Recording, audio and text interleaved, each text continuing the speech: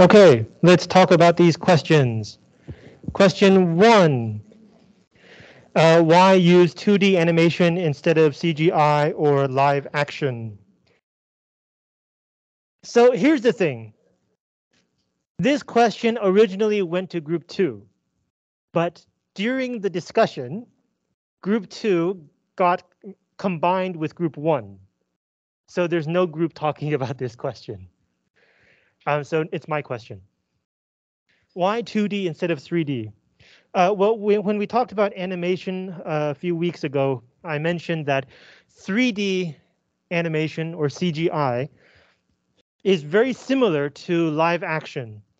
The difference is the physics engine. The rules of physics can be changed, but once you set the new rules, the computer program will follow those rules in a very strict way. Just like in real life, we have to follow the rules of physics. But this film has so many ideas that break rules of physics. If you think about the hand, there are so many things that the hand does that the rules of physics relating to the hand don't make sense. Right? At one point, it's crawling. At the other point, it can stand. In the middle, it can. In the middle, it's afraid of drowning in the river, but then it can sink to the bottom of the bathtub. At one point, it's flying.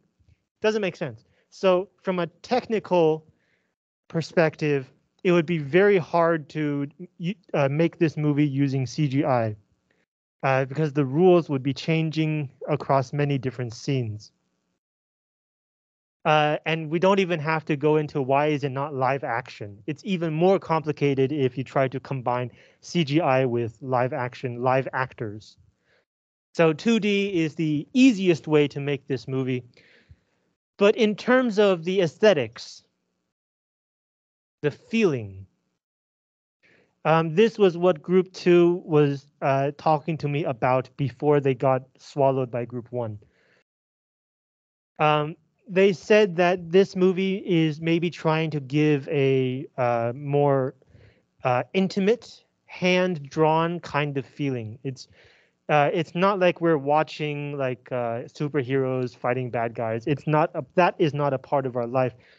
By using hand-drawn 2D animation, it feels like something we are more familiar with.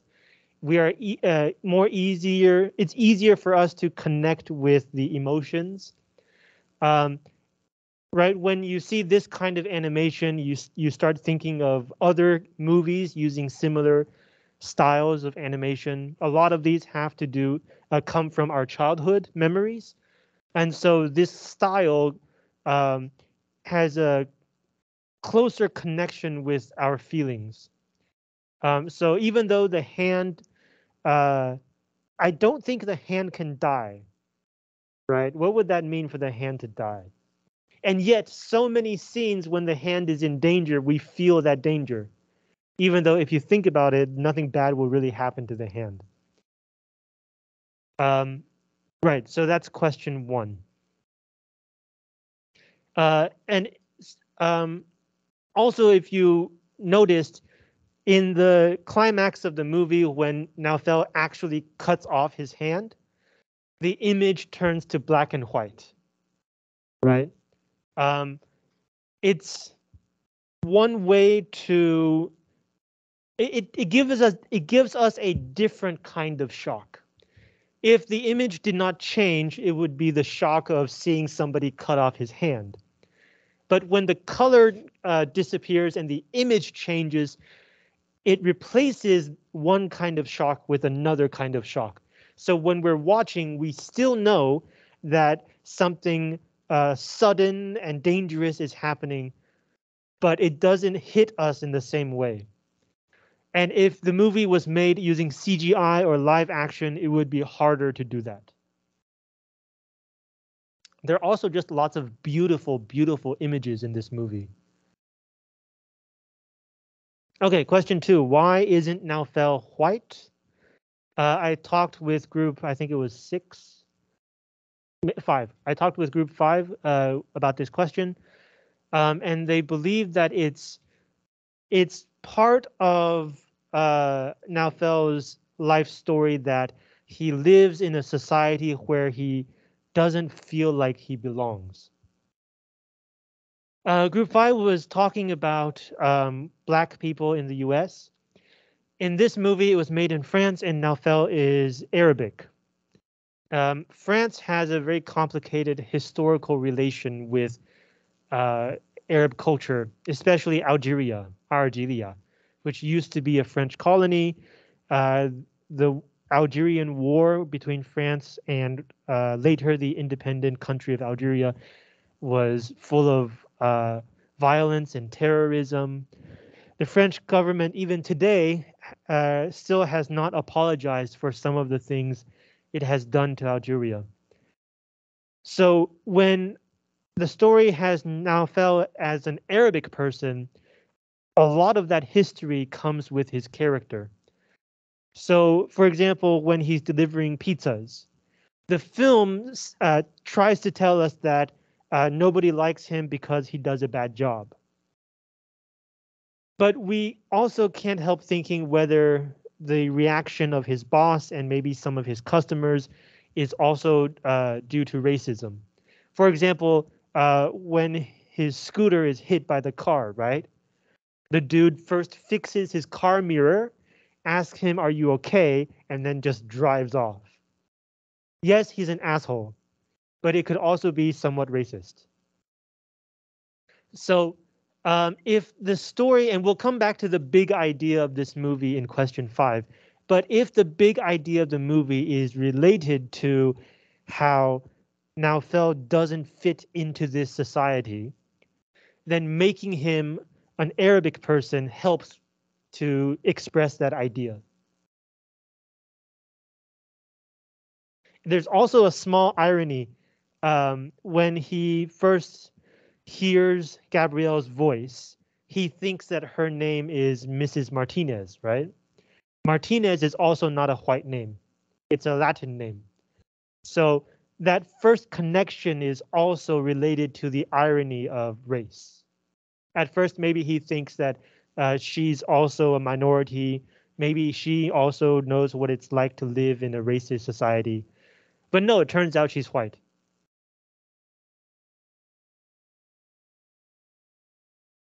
And there's also something we can talk about related to the romance between an Arabic man and a white girl. I don't want to talk about that right now, but it can be very complicated. Okay, question 3. Would the film be different if the protagonist were a girl? If yes, how? If no, why not? Did any group take this question? No? Okay, cool. I get 2 questions today.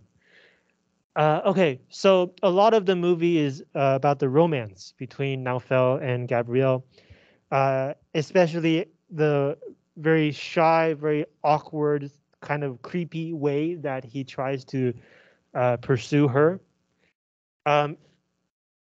Would it work if the gender was reversed and the protagonist was a girl who falls in love with a guy? I think you could still tell that story, but a lot of the details would have to be handled differently. There's a cultural idea of the male loner, like the man who's on his own, who doesn't connect with other people. He feels that burden to try to be successful in life and in society. And of course, women can also have the same feelings, but the cultural history of that kind of life story is a bit different for women. As we all know, women gained independent rights and financial independence later in history, even into the 20th century. So if the same or similar story were told with the reversed gender, I think the pressure on the protagonist would be less about trying to be successful in life and would probably be more related to trying to escape family pressure or society's moral pressure, expectations about what a girl or a woman should do or be like in society. Maybe. So the story we have, everything happens to make Naofel alone, right? His parents die, his uncle doesn't care about him. Um, but if the protagonist were a girl, maybe it would be in a large family and people would have many expectations of her, and all of the adventure and the plot that happens might be because she's trying to escape that kind of pressure. Maybe, again, maybe. Okay, question 4. Why is the camera work sometimes weird even when we're not focusing on the hand? So group 3 took this question and they give the example of, I think you said when he's at the, he's going on the airplane, right? And so like it has the tag that says he's a child flyer. And they noticed that in that scene, there is a shot from very high that makes him look very small. And yes, that kind of angle is designed to express loneliness and loss of control and sadness, kind of negative emotions. So from that example, we can see that even when we're only looking at Naofel the person and not the hand, the camera also does a lot of work in making us feel his loneliness. But also, we also get camera angles that look up. For example, looking up at the sky or looking out across the city. And these shots also tell us about how he feels in that moment. And in that moment, he feels hopeful. He feels like there's possibility. Even if it's not a possibility that he can have right now. He feels like maybe in the future there might be more possibilities for him. So yes, he feels alone a lot of the time, but he also imagines and hopes that in the future maybe things can improve. Something like that. And question 5. You guys love this question. Is it because it's the shortest question? How would you explain the ending? So a lot of groups chose this one, and when I was talking with you guys, I heard a lot of similar answers. Most of you said that the ending where like he jumps to the crane is Naofel trying to escape his fate, trying to change his life. And I think that makes sense. When he is about to confess his love for Gabrielle, he says a lot of stuff about escaping fate, doing something surprising. And then when she asks him, okay, what happens next? He says, you just keep on running to escape fate. So first of all, assuming that he was being sincere and he's not just trying to win the girl. Maybe he was trying to win the girl. Maybe he's both, right? Maybe he does think about these ideas, but he says them to her to try to impress her. So these two goals could be valid at the same time. So let's say he's serious. So the first half of that, right, you have to do something surprising to escape your fate, would explain why he jumps. And he also mentions that as an example. What if you change direction, you jump on the crane? At the second half, you have to keep on running, would kind of predict what might happen next. Some groups mention that he hopes this could give a new direction to his life. And that would only be true if he does keep on running and he does follow this new direction. One group mentioned, so this is the symbolic level, 象征层面. But if we go back to the specific level of the story, why does he jump? One group mentioned that at that point in the film, he had nothing to lose. His family, his parents were dead. His surviving family doesn't care about him. He thinks that he has lost his love. He lost his hand. He can't do his work because he lost his hand. Seems like he doesn't have anything worth living for. And so to this group, I asked, okay, if that's true, why did he jump? Why did he try to jump over? Why didn't he just kill himself? And after thinking about it, this group said, maybe because he was giving himself one last chance. Maybe he was thinking, I have nothing to lose, but if I make it, that means that there's still something waiting for me in the future.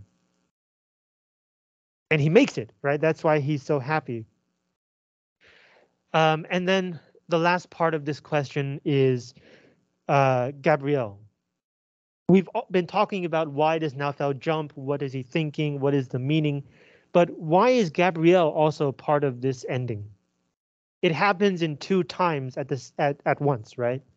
We see Gabrielle discovering the tape, and then we see what Naufel did to create that sound. So why is Gabrielle part of this ending? I talked about this with some groups, and the answer I heard was that we mentioned some of the bad things that has happened to him. His parents are dead. They're not coming back. His surviving family doesn't love him. They're not going to change their mind. He lost his hand. It's not coming. It did come back, but it's not coming back to his body. The one thing that could change is his relationship with Gabrielle. And so maybe this is what the film is trying to, the kind of story that the film is trying to tell.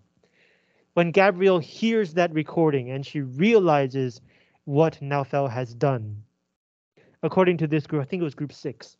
According to this group, maybe it was group 7, sorry. But according to this group, it shows that when Naufel was first talking about fate with Gabrielle, she got angry, right? She thought that he was bullshitting her and just trying to have sex with her. But the fact that he actually does jump, and the fact that he does jump maybe shows Gabrielle that he was serious. He really does love her. He really does mean all the things that he says. Maybe it would make Gabrielle reconsider their relationship. And if in this interpretation, Naufel's hand also helps, right? Because the hand builds the igloo in the medicine cabinet, right? She opens the door, she sees the igloo. So the hand is trying to make Gabrielle think that Naufel made this small igloo. Because the big igloo made of wood, Gabrielle might think Naufel made that only to impress her. But if he makes a small igloo for himself, that means that it's not about her, or it's not just about her. He really does care about these ideas, and he is being sincere. So his hand is also helping Naufel rekindle his relationship with Gabrielle, I think. Also, you know, that's a very cool way to tell Gabrielle you should go check the igloo on the roof. And one last part to this question. I know I said one last part, but like there's another last part to this question. I asked these groups, what kind of fate is Naufel trying to escape? And most groups said it's a kind of tragedy, right? All these bad things happening in his life. I think we can be a bit more detailed. What kind of tragedy? When his parents die, the way that it happens, one group said this, maybe makes Naufel think that he is responsible. Maybe Naufel thinks he distracted his dad, so his dad didn't see the animal and they got into a car crash. Of course, that's not necessarily true, right? There could have been many other reasons. Maybe even if the dad did see the animal, he couldn't avoid it. So it's not mostly Naufel's fault. What about the other parts? His uncle and brother don't really care about him. Again, the idea that he doesn't fit in with this part of his family. He loses his hand because first of all, he's drunk, or he has a hangover, 就是宿醉. And he has a hangover because he was drinking last night. He was drinking last night because he screwed up with Gabrielle and she left him. And he screwed up with Gabrielle because he thought that he was doing something beautiful. It turns out it was something creepy. So again, he doesn't really fit in with the ideas of society around him. And also, throughout the movie, we have seen that Naofel is kind of clumsy. 有点冒失, right? He knocks things over. He puts his hand on the paint. When he was delivering pizzas, I was very worried for him because I knew he was a clumsy person. So that's part of why he lost his hand also, because he was so focused on the fly, he didn't pay attention to his hand. And that's also partly because he's kind of clumsy. So if we put all of these together, the idea that I get is that his tragedy comes from, we can say this in two ways. He doesn't fit in with the society around him, or he doesn't fit in with the time around him.